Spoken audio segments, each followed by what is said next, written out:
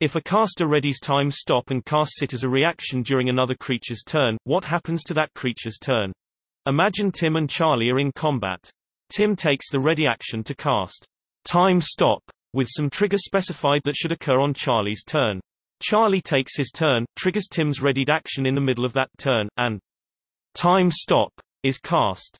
What happens to Charlie's turn? Does it immediately end? Does Tim get to take his turns, and when he's done, Charlie can continue where he left off? Charlie's turn is interrupted for as long as Tim is taking his time stop turns. Time stop states, you briefly stop the flow of time for everyone but yourself.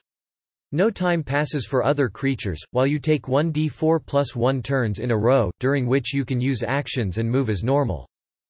If Tim interrupts Charlie's turn with his readied time stop, note the rules on reactions interrupting their triggers. In this case, Tim has to wait for the trigger to finish. He simply, if that's the appropriate term here, stops time for everyone but himself. When time stop ends because the turns are over or Tim affected someone else, both Charlie's turn and the regular initiative order resume.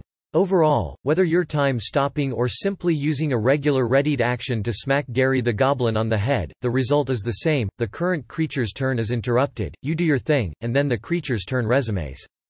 Time stop simply allows you to do more during the interruption.